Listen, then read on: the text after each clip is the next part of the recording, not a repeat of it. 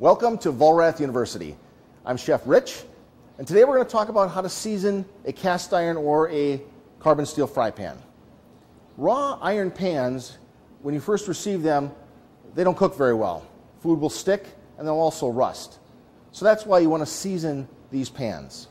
There's many different types of seasonings and methods that people have used throughout the years, talking about the differences in oils and techniques. And lately I've been reading a lot about flaxseed oil. And today I'm going to show you how to use flaxseed oil on a stovetop to season a carbon steel fry pan.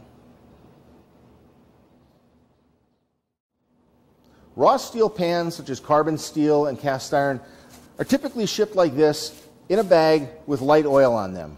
So the first thing you want to do when you receive your new pan is thoroughly clean the pan of all the manufacturing oils that were used and put it on the stove and begin to heat the pan. While we're waiting for our pan to warm, let's talk about flaxseed oil. The reason we want to use the flaxseed oil is because it's very high in omega-3 fatty acids.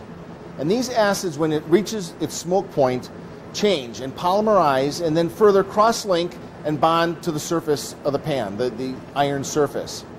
And that's what begins to form our seasoned coating.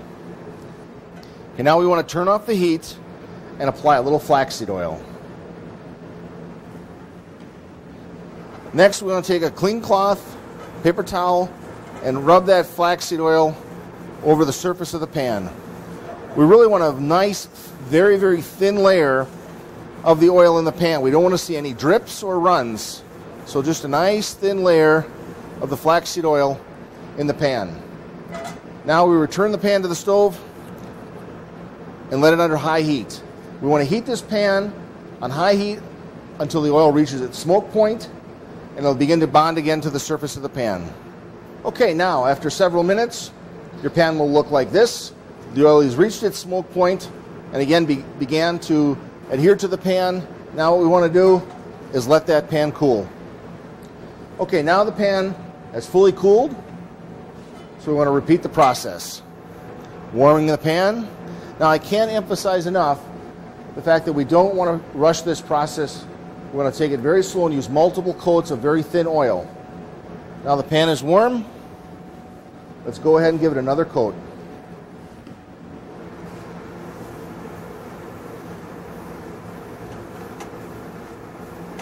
Again, being very careful not to have any drips or runs. And let that pan have another process. You can see now that the oil has reached its smoke point. It's beginning to evaporate and form that cross-link to the previous layer.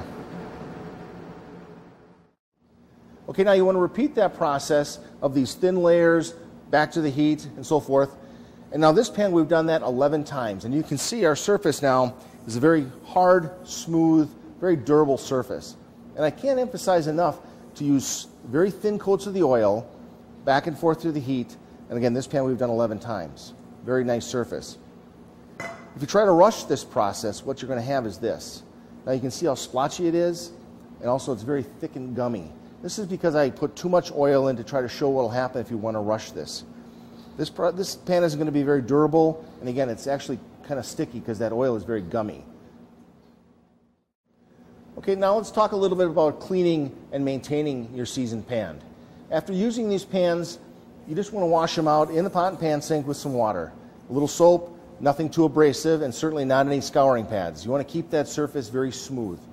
If you should find that you need to season this pan again, that you've gouged it, you can go back to the natural state by using a little oven cleaner, scouring it clean, and then repeating this process again with the light coats of oil. And that's it. A nice, easy way to season your cast iron or carbon steel pans.